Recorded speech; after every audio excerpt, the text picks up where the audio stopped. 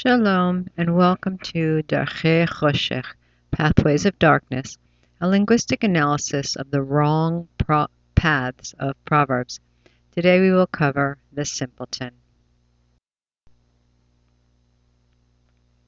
In Proverbs 14:12 and Proverbs 16:25 it tells us, "There is a way which seemeth right unto a man, but the end thereof are ways of death."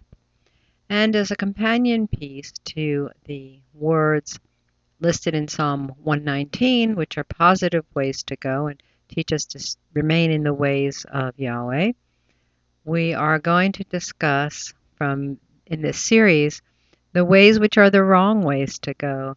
There are many ideas behind the pathway to sin, and we're going to try and trace those in some kind of logical order.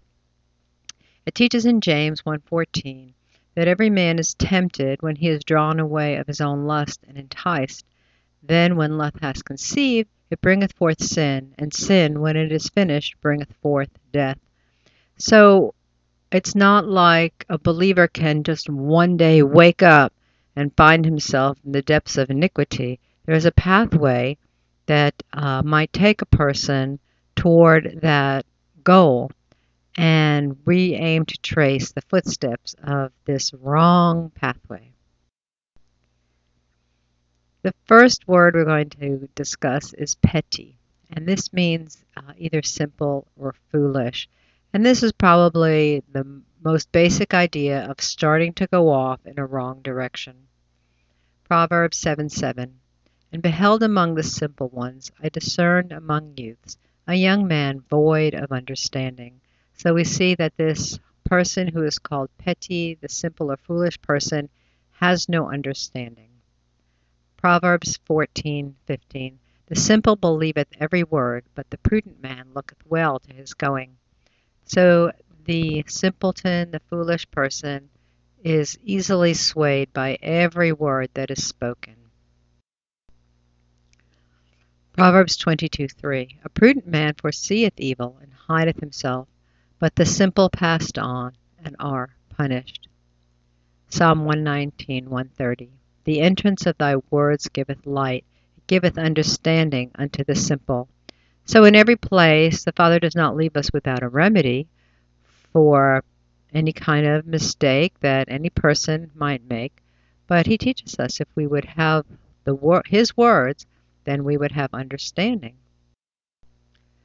The word petty comes from a verb root, patah, which means to be spacious or wide open. It's only used once in this meaning, and that is in Genesis 9:27. "God shall enlarge Japheth, and he shall dwell in the tents of Shem, and Canaan shall be his servant." So the idea of making something wide or large, which is also where Japheth, where his name comes from.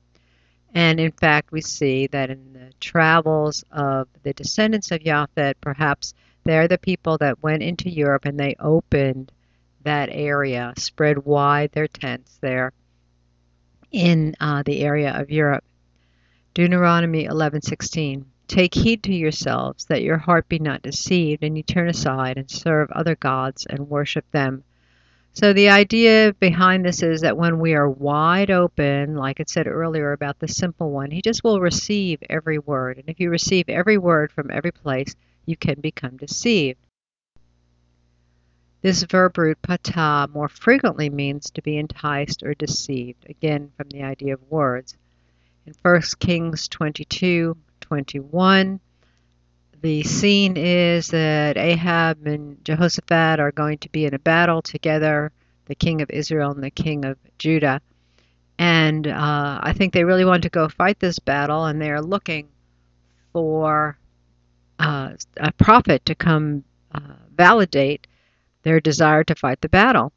And all the evil prophets, of course, are saying, "Of course, you may go, you may go."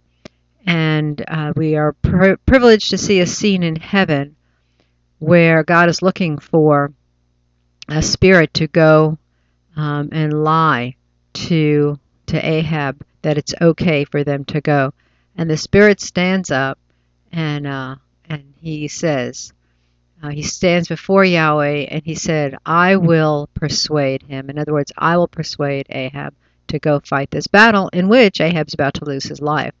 So this is the verb patah. I will open him up to this idea. In Psalm 78:36, nevertheless they did flatter him with their mouth, and they lied unto him with their tongues. So flattery, if you're wide open and somebody tells you what a great job you're doing, you are a simple person. You are a foolish person. The word patah, from which the word petty comes, this idea of a simple fool, has a parent root, which is just pei tav. These are the ancient biblical signs for the pei, which appears on the right, and the tav, which appears on the left. The pei means mouth, and the tav is the idea of a mark or a marker. So together we have a picture of perhaps an open hole in the ground where we're going to stick our flagpole so that our flag can fly high and everyone can see where we are. This is the picture of the fool, of the person who is open to anything. He's open to receive any kind of marker. The word pot is used just twice in Tanakh. In the first place, it's talking about a hinge, and in the second place, it refers to a secret place. 1 Kings 7:50.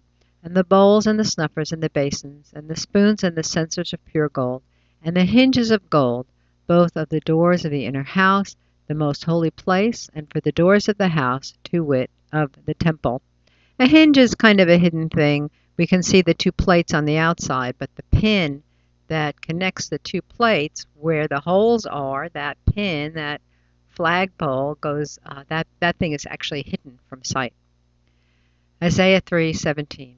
Therefore the Lord, which does say there Adonai, it's not Yud-Heh-Vav-Heh, therefore Adonai will smite with a scab the crown of the head of the daughters of Zion, and Yahweh will discover their secret parts. In other words, they will be made bare.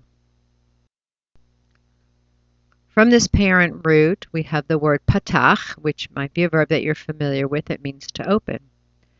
Genesis 8:6. And it came to pass at the end of 40 days that Noah opened the window of the ark which he had made. And we know that he is opening this window for the dove, or initially the raven, to fly out. Exodus 21:33. And if a man shall open a pit, or if a man shall dig a pit, and not cover it, and an ox or ass fall therein. So by the same token, if something is open, so something can go out, then if a pit, a big hole in the ground is open, something can go in. And this is something you do not want your animal to fall in a big hole in the ground.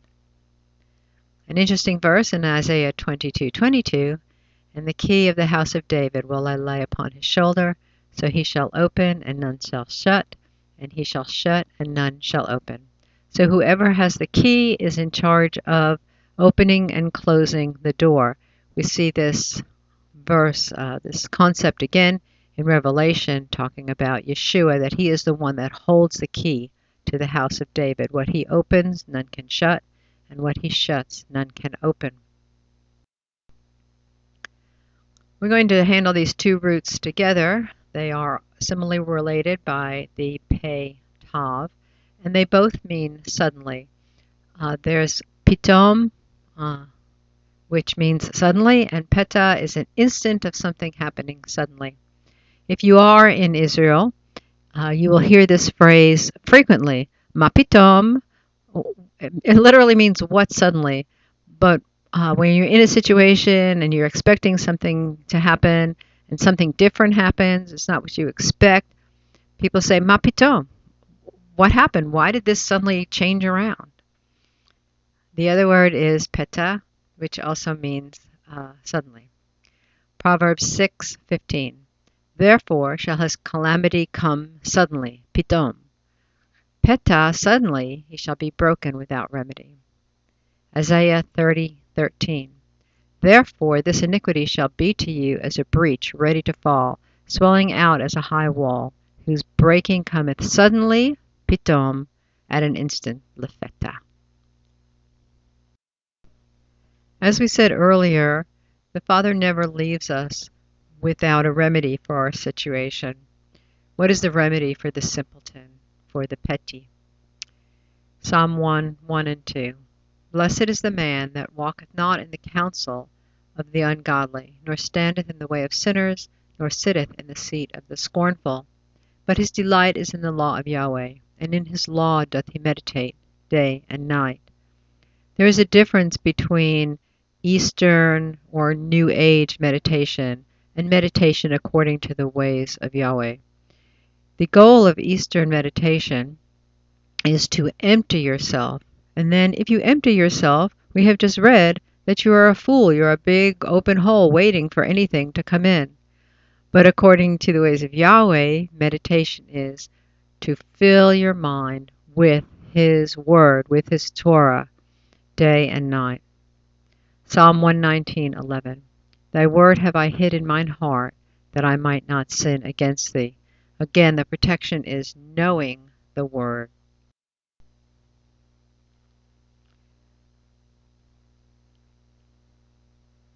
Again, it's not only what goes in, but what comes out. Mark 7:20. And he said, that which cometh out of the man, that defileth the man. For from within, out of the heart of men, proceed evil thoughts, adulteries, fornications, murders, thefts, covetousness, wickedness, deceit, lasciviousness, an evil eye, blasphemy, pride, and foolishness. All these evil things come from within and defile the man. On the other hand, Deuteronomy 8:3, and he humbled thee and suffered thee to hunger, and fed thee with manna, which thou knewest not, neither did thy fathers know, that he might make thee know that man doth not live by bread only, but by every word that proceedeth out of the mouth of Yahweh doth man live.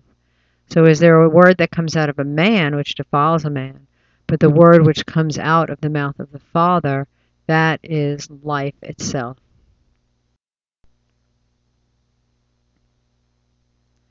Psalm 19:7. The law of Yahweh is perfect, converting the soul. The testimony of Yahweh is sure, making wise the simple, giving wisdom to the petty, to the simpleton, the foolish one. Psalm 116:6. Yahweh preserveth the simple. I was brought low, and he helped me. Therefore we must rely on him, because we are all, in one sense, born in a simple way. The human being is the only animal that must learn every single thing. There is no innate behavior in a human being as there are in the animals. We must rely on him. And then if we are simple, it says here that he will preserve us. Next time we'll go on to another word along this path of darkness. In the meantime, Tasimita inayim al hashemayim, keep your eye in the sky, your redemption draweth nigh. Shalom.